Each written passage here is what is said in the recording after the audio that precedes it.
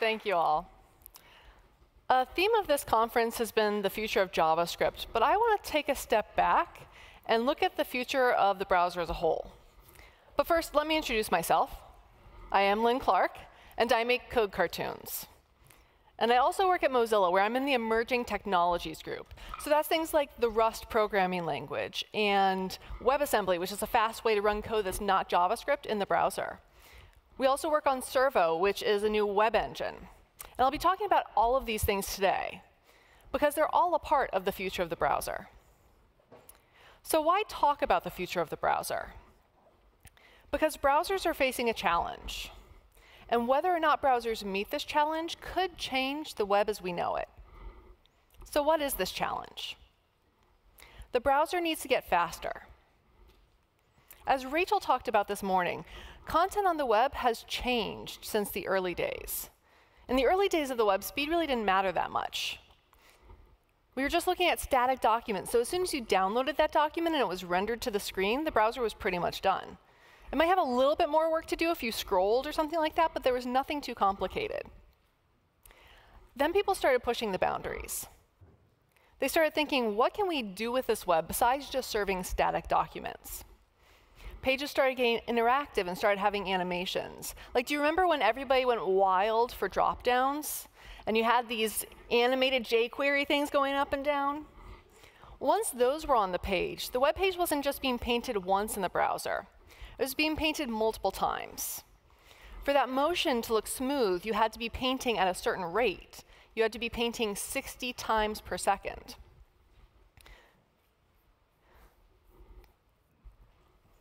So this meant that you only had 16 milliseconds to actually figure out what had changed. The browser only had 16 milliseconds to figure out what changed between the last version of the page and the next version. Browsers made all sorts of changes to come up to speed, to accommodate these new applications and get up to 60 frames per second. But as is the way with the web, content authors started pushing things further. They started not just making their web applications more interactive, but bringing whole new classes of applications to the web. So things like PC games. And companies started talking about bringing their applications to the web, things like Photoshop. These new classes of applications are pushing the web even further. They're taxing the web. And they're making it clear that things like JavaScript need to get faster. But it's not just content authors that are pushing the boundaries of the web. It's also the hardware vendors. For example, the new iPad is going from 60 frames per second to 120 frames per second. So that means that you have half as much time to do just as much work. And there are new kinds of content coming to the web that are pushing this further. For example, with VR. You have two different displays, one for each eye, and each of these has to be going at least 90 frames per second to avoid motion sickness. And each of these displays could be up to 4K resolution, which is a lot more pixels that you have to display. So let's think about what this change means. If we're running a website on a MacBook Pro 13-inch, we have 16 milliseconds to fill in about 4 million pixels. On an iPad, you have 8 milliseconds, half as much time, to fill in about 3 million pixels. With a VR experience, we're looking at 11 milliseconds to fill in 16.5 million pixels. And that's not even including any additional JavaScript, heavier application JavaScript needs that these applications have. That is a huge leap that browsers need to make. What happens if the browsers don't keep up? Well, as more and more people buy these new devices, and as more and more content moves to these heavier applications, if browsers don't keep up, it could mean that people don't see the web as the default place to put their content.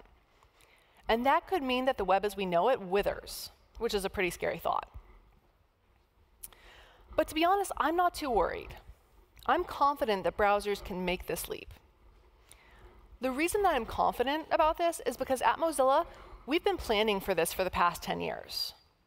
We've been looking at the direction that computer hardware is going, and we've been figuring out the new way that we need to program in order to keep up with these changes. The answer is parallelism. The future of the browser is parallel. We've only just started taking advantage of this in Firefox, but we're already seeing some really big wins from it. And every indication is that this new way of programming is going to get us where we need to go. So in this talk, I want to explain exactly what it is that browsers need to change in order to keep up with these changes. But before I do that, let's talk a little bit about how the browser works. I'm going to start with the rendering engine, which is the most important part of the browser. It takes your HTML and CSS and turns it into the pixels that you see on the screen. So it does this in 5 steps, but I can make this simpler because we can group these into 2 different groups. The first group takes the HTML and CSS and figures out a plan. It figures out where everything should go. It's kind of like a blueprint. And it specifies things like widths and heights and colors of all of the different elements. The second group takes that plan and turns it into the pixels that you see on the screen. Now let's look more closely at each of these steps. The first step is called parsing. And what the parser does is it takes the HTML that you've downloaded and turns it into something that the browser can understand. Because the HTML, when it comes in, is just basically like a big paper ribbon with one long string of HTML on it. And we need to turn it into something that the browser can actually use. A data structure that will tell us what the different elements on the page are and what their relationships are to each other. So I think of this kind of like a family tree. And what the parser does is it goes along this paper ribbon with a pair of scissors, basically. And it sees an opening tag for an HTML element. It's going to cut that out and put it into the family tree. So let's say it comes across a div. It'll put that into the family tree. And the next thing it comes across is a paragraph tag. It will put that under the div in this family tree and then draw a line connecting them to signify that parent-child relationship.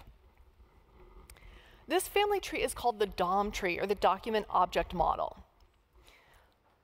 And the reason it's called that is because it gives you a model of the document that you can use to make changes. So if JavaScript wanted to make a change, let's say that we didn't want to show some of these paragraphs, we could change this family tree, we could remove some of those paragraphs, and then they wouldn't show up on the screen anymore. So at the end of parsing, we have this family tree, this DOM tree. And that tells us about the structure of the page and the parent-child relationships, but it doesn't tell us anything about what they should look like. In order to figure out what these elements should look like, we need to take the CSS that we've downloaded and figure out which of the styles apply to which of the elements. So that's the next step, CSS style computation. I think of CSS style computation like a person filling in a form for each one of these elements in the tree. And that form is going to say exactly what this element should look like. And it has more than 200 form fields on it. It has 1 form field for each CSS property.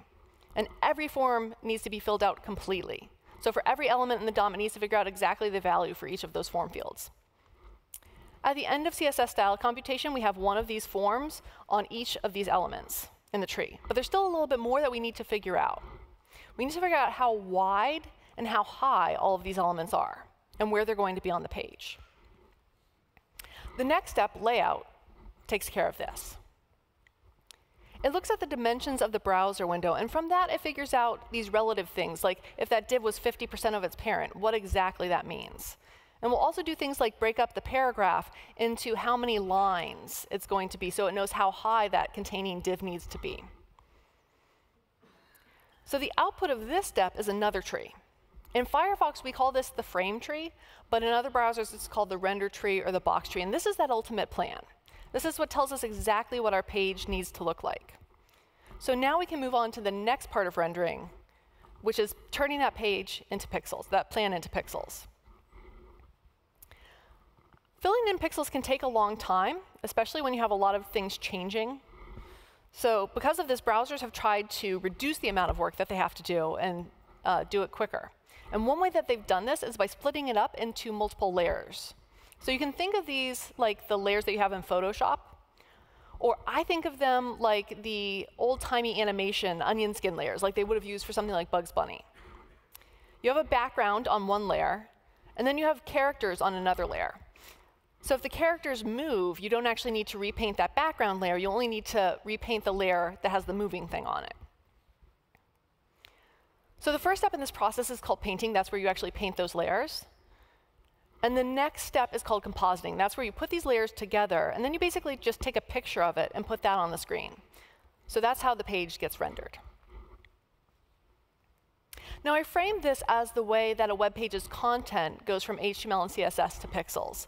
But what you may not know is that there's actually another part of the browser, the URL bar, the tabs, the scroll bar. that part's actually separate. It's called the browser Chrome. And in browsers such as Firefox, rendering browser Chrome is also handled by the rendering engine. So you have this rendering engine, and it has multiple things that it needs to do. It has to render the inside of this window, which is called the content, and the outside, the stuff around it, which is the browser Chrome.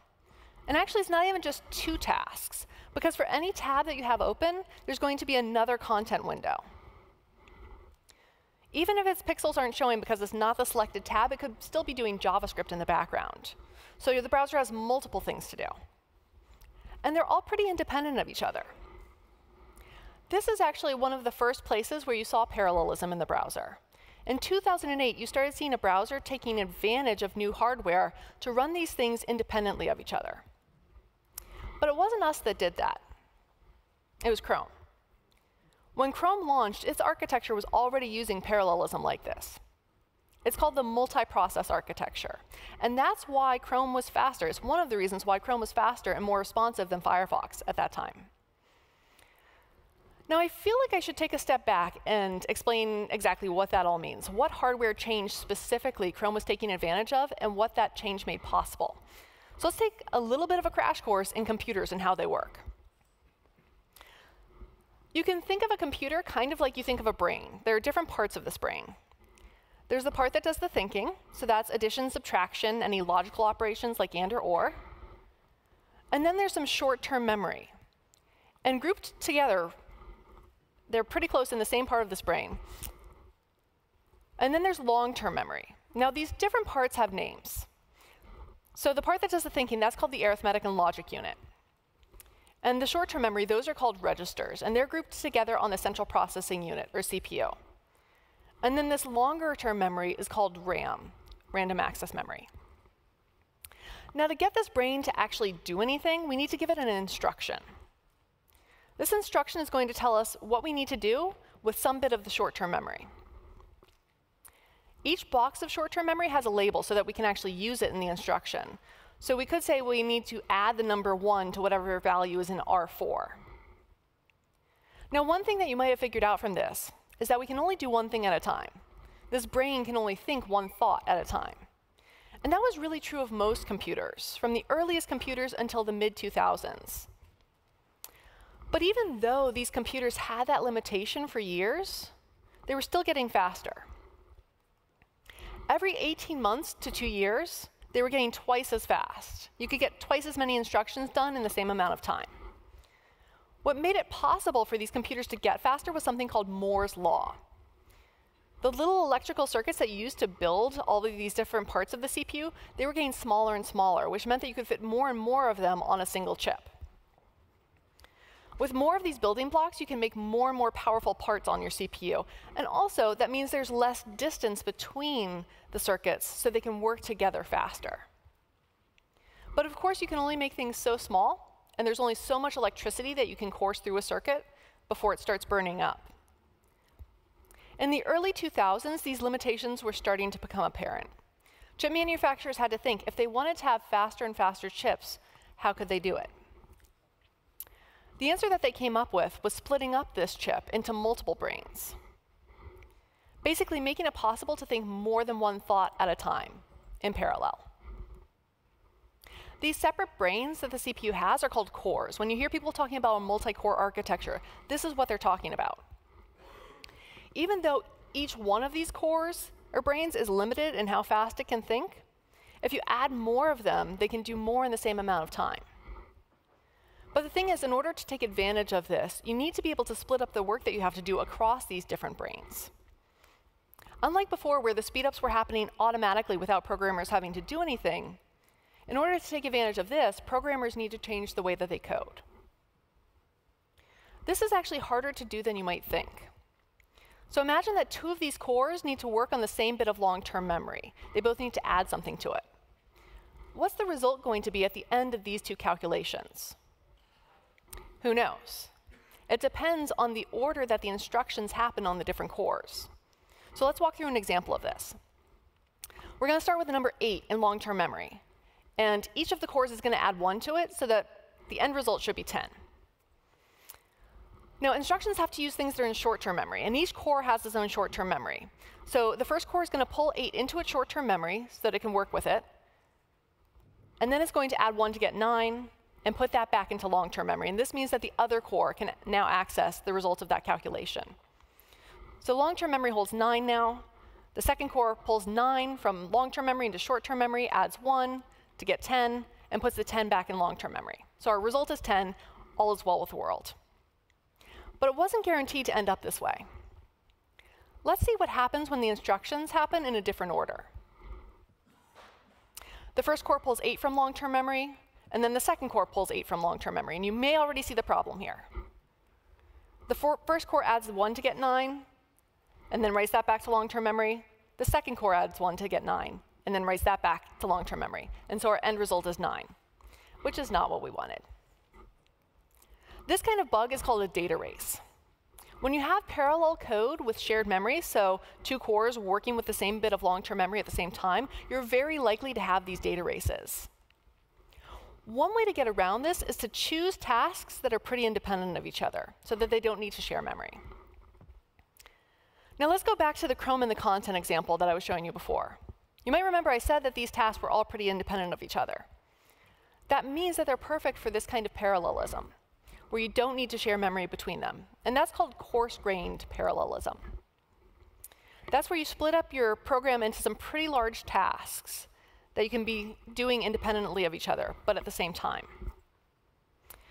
It's actually pretty straightforward to do this. You just need to figure out those coarse grains, those large independent tasks. So Chrome had this from the beginning. The Chrome engineers saw that they were going to need to have some level of parallelism to be fast with these new architectures. Around the same time that Chrome was seeing this change in hardware and seeing that if they wanted to have a fast browser, they're going to need to take advantage of this parallelism, we were seeing the same thing. We knew that if we had to have this coarse-grained parallelism in our browser if we were going to keep up. And we do know now, although it took us a while to get there. It was a multi-year effort. We actually started testing our multi-process architecture in Firefox 48 with a small group of test users. But it wasn't until this past summer with Firefox 54 that we turned it on for all users. It took us a while to get there because we weren't starting fresh like Chrome was. We had a bit of a bumpier road. We were starting with this existing code base, which was developed before multi-core architectures were common. We needed to figure out how to break up this code base without breaking things for our users along the way. So we needed to make a plan for that. But we didn't just stop at making plans for coarse-grained parallelism. We saw that we were going to need to take it further. Because when you have this coarse-grained parallelism, there's a good chance you're still not making the best use of all of your cores. For example, you might have one tab that's doing a lot of work, but the others might not be doing much at all. So that means these other cores are sitting idle. And this means that you're not getting the kind of speed up that you can with a multi-core architecture. We saw that if we wanted to make a browser that was really fast, we couldn't just add this coarse-grained parallelism. We needed to add fine-grained parallelism too. So what is fine-grained parallelism? Well, that's when you take one of these big tasks and you split it up into smaller tasks, which can be more easily split up across the different cores that you have. But that does usually mean that you're going to have to share memory, as I was talking about before. And this opens you up to those data races, which are nearly impossible to avoid with shared memory, and they're incredibly tricky to debug. The thinking at the time was that to safely program in parallel, you basically had to have a wizard-level understanding of your language. One of the distinguished engineers at Mozilla actually put a sign about 8 foot high saying, "You must be this tall to write multi-threaded code."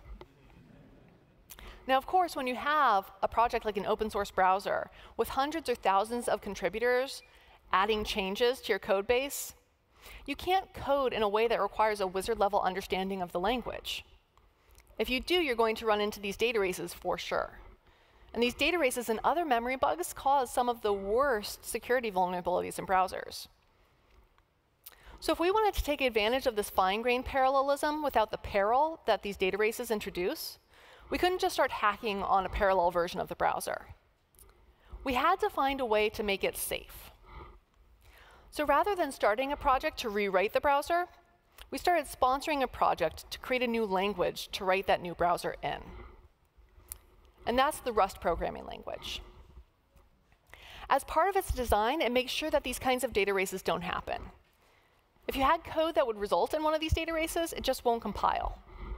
So we started sponsoring the work on Rust in 2009 or 2010. It wasn't until 2013 that we actually started putting it to use for a browser, though. We wanted to see whether or not it could create the kind of browser that we wanted.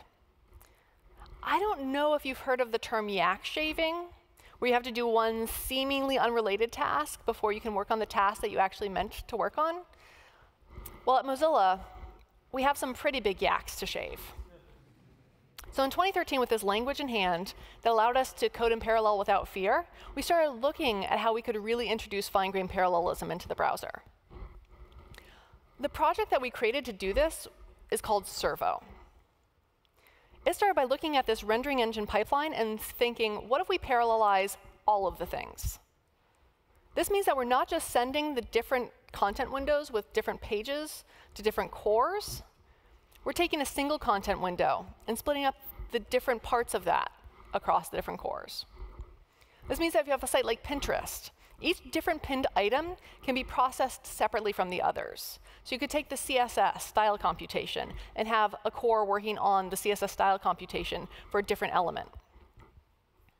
So this means that you can speed up the different parts of the rendering pipeline by however many cores you have. And this means that as chip manufacturers add more and more cores into the future, these pages are going to get faster and faster automatically. This is the key. This is why this fine-grained parallelism is so important. This is why we spent so much time and risked so much in pursuing it. Because it wasn't clear at the start of this project that it was actually going to work.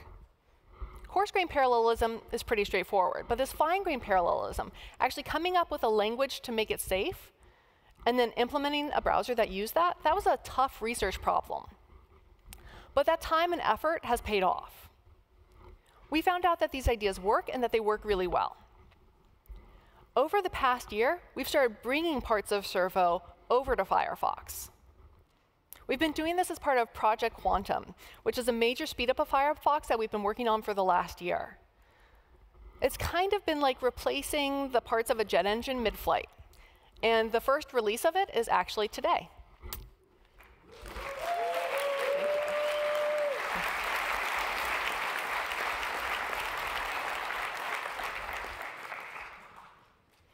One thing that we brought over is our parallel style engine called Stylo. This splits up all of the CSS processing across the different cores, like I was talking about before. It uses a technique called work stealing to split up that work. Whenever a core runs out of work, it can steal work from the other cores. And this makes splitting up work efficient. It makes it possible to speed up CSS style computation by however many CPU cores you have. Another piece that we're bringing over is called WebRender. WebRender takes the paint and composite stages and combines them together into a rendering stage. So it uses the hardware in a smart way to make painting the pixels faster, which means it can keep up with those larger displays. To do this, it uses another highly parallelized part of the computer, which is specifically meant for graphics. This is called the GPU, or the graphics processing unit.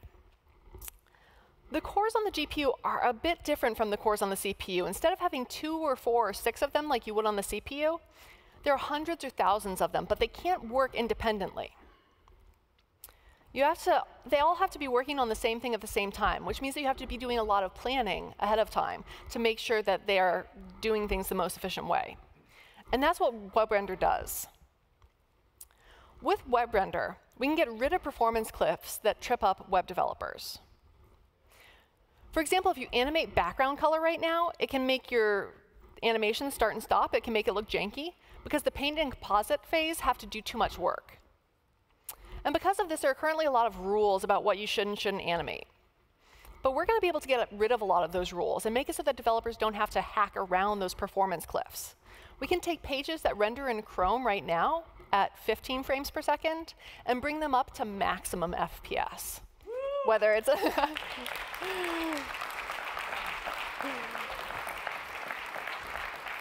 And we can do it whether that maximum FPS is 60 FPS or 120 FPS. But it's not just the browser's own code that the browser is going to need to run faster. It's also going to need to run application code faster. Now, what I'm talking about here is JavaScript.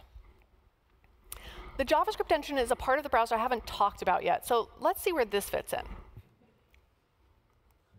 JavaScript gives you a way to change the document object model, that thing you built up during parsing. So that triggers the creation of a new version of the page. And a lot of sites these days are pretty JavaScript heavy. That's where they spend a lot of the time, the 60 milliseconds they have. These sites are using frameworks like React, which does a lot of calculations in JavaScript to figure out what it needs to change in the DOM. Now, browsers can make these JavaScript engines faster. They can make it run the JavaScript faster. But JavaScript isn't really designed for machines to be able to run it quickly. It's designed for humans to be able to write it more easily. The way that JS engines get fast is by making guesses about where it can take shortcuts with your code. But sometimes those shortcuts don't work out. And there are only so many shortcuts that an engine can take. So there's only so much that the JS engines can do to make these applications run faster. But what if application code could also run in parallel? What if it could take advantage of the multiple cores in the same way that the browser's own code is doing? Over the past few years, browsers have been adding features that make this possible. One that you may have heard of is web workers, which have been in browsers for a few years now. These allow you to have JS code which runs across different cores. You may also have heard of shared array buffers, which started landing in browsers this past summer. These give you that shared memory that I was talking about, which you often need for speed when you're working with fine-grained parallelism. But like I talked about before, it's pretty tricky to actually manage that shared memory on your own. And web workers can be really hard to use, which is why so few sites and applications are using them today, even though they've been around for a number of years. It would be nice to have a language like Rust, which gives you those guarantees that you're not going to have data races, and which makes it easy to split the work across different cores, across these different web workers. Well, there's actually another standard that landed in browsers this past year, which helps with this. WebAssembly makes it possible to run languages that aren't JavaScript in the browser. Now, it doesn't quite have access to the DOM yet. The working group's working on this. And they're also very close to finishing work on threading, which will make it possible to run WebAssembly across different cores efficiently. There are also other things about WebAssembly that help with application performance besides that, though. It was designed for machines to run it fast, not to be easy for humans to write, because usually a human's not going to have to write WebAssembly directly. Instead, they'll be writing in a language like Rust that compiles to WebAssembly. So that means that WebAssembly doesn't need to be easily readable by human programmers. It can be easy for the machine to read. And then the machine doesn't have to make those guesses about what shortcuts it can take. This speed of WebAssembly, even without threading, is what's making it possible to run PC games in browsers today. So these standards, web workers and shared array buffers and WebAssembly, they make it possible for applications to take advantage of parallelism too. For example, in a framework like React, you could actually rewrite the core reconciliation algorithm in parallel. And that way, the work of figuring out the difference between the previous version of an app and the next version could be distributed across your different cores. Ember is already starting to experiment with WebAssembly in their Glimmer VM, and they may be able to use some of these other standards as well. I think we're going to see a big shift towards using these standards in frameworks over the next few years. So let's get back to this challenge that we had. Here are the pieces of the puzzle. Here's how we address this challenge. This is what browsers need to do to support the new devices and new applications that are coming to the web. There's the coarse-grained parallelism of splitting up the different content windows in Chrome across different processes. There's the fine-grained parallelism of splitting up the work of a single web page so that it can be distributed across the different cores. And then there's enabling application code to be parallelized as well. This coarse-grained parallelism is already there in all of the browsers. Chrome was the first to do it, but pretty much all of the browsers have caught up at this point. Enabling application code to go parallel. That's something that's happening in standards bodies and is being adopted by all of the major browsers. It's this fine-grained parallelism that's still a question mark. This is where most browsers have done the least so far. And it's actually not clear how most browsers could do it, because the C++ that most browsers are written in is actually pretty hard to parallelize in this way. But I think all of the browsers are going to need to do it. We may be the first browser to get there. We may be the first to get this fine-grained parallelism in place and deliver these speedups, but we really want all of the browsers to get there too. We want them to get there with us, because that's how we're going to keep the web going. That's how we're going to keep it healthy and vibrant, no matter how much the limits are pushed. Thank you to JS Congress for having me, and thank you all for listening.